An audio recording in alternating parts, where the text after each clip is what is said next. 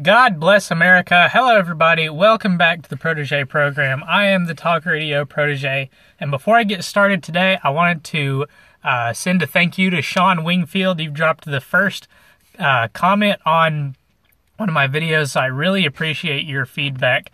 Now, let's get straight into the topic of today. From CBS Sacramento affiliate Folsom School warns USA chant could send unintended message. Okay, this sounds somewhat innocuous at the moment because, think about who the USA chant might send an unintended message to. It might send an unintended message to new arrivals, new immigrants, that they're not welcome for whatever reason. So if I was in this situation where someone said the USA chant might make these students feel unwelcome, my response would be to make an announcement and say, okay, new arrivals, new immigrants, students that are that feel unwelcome by the USA chant. The chant is not meant to say we're better than you. The chant is meant to say USA is wonderful. Welcome to welcome to the States. Welcome to the country. Be a part of this wonderful country. But I don't think that is going to be the warning that's given by Folsom Schools. So let's see if we can get a few more details. So this senior that's named here definitely has the right idea. To say USA, we're all the same. We're all American. It doesn't what your skin tone is or where you're from. That ought to be the message of the USA chant, is that this country is great. We're glad to be Americans, and if you're not an American, and you're in the States, we hope that you'll become an American. Something to that effect. But apparently, school staff brought up the topic to a leadership class. So that means that a moral busybody that is being employed by the school has taken issue to chanting USA. Come on, don't do this to me.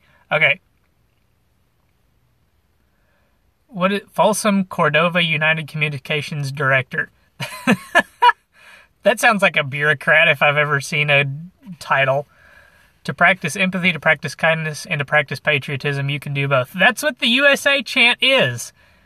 It's liberal lunatics that are turning it into not empathetic and not kindness. At some schools across the country, the chants appeared to be used in a derogatory way toward opponents of different ethnicities. No. That's your perspective on the thing. That's your liberal lunacy bias at play. If this was a USA school playing against an international school, which I don't even know that such a contest exists except for in the Little League World Series, then maybe this would be the interpretation, but I don't think that would be the case. If this is two USA schools competing and the entire stadium begins chanting USA, then I don't see how you can inject race into that. But of course, a liberal will find a way to inject race into whatever they want. There's a time and place to yell and cheer that. Yeah, anytime you're feeling patriotic, chant USA. Be my guest. The school principal sent out an email to families, relayed the same message to students over the school's PA system. All right, let's see if the message that I would have portrayed is the message to be portrayed by the principal. We can communicate an unintended message. Chanting USA is welcome, but it may be best to do it at what she says are appropriate times, like following the national anthem or the Pledge of Allegiance. Okay, so she didn't actually take a stance on whether or not the USA chant is sending the wrong message to the minorities that the liberals are concerned about. School officials worry the chants could come across as intolerant and offensive, but parents see it differently as an expression of pride and acceptance. One mother said, "I want the chant I want to chant USA because I want to pull together and help, not because I want anybody to feel left out or not a part of this country. Exactly. Exactly. Why can't everybody chant USA and inspire pride in the country? Apparently, this is the first...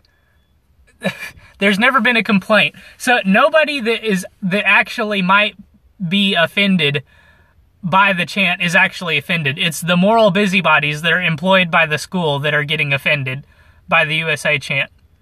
Students say there's likely to be a lot of chanting at this Friday's football game where the theme is USA Pride. That seems incredibly appropriate to chant USA at a themed football game where the theme is patriotism. So there's not an actual problem here. There's just moral busybodies that are trying to create a problem so that the solution can be, we have to ban the USA chant. They may have failed in this round because the principal has not instituted a ban on the USA chant, but do not doubt me, they will be back. This will not be the last time we talk about this.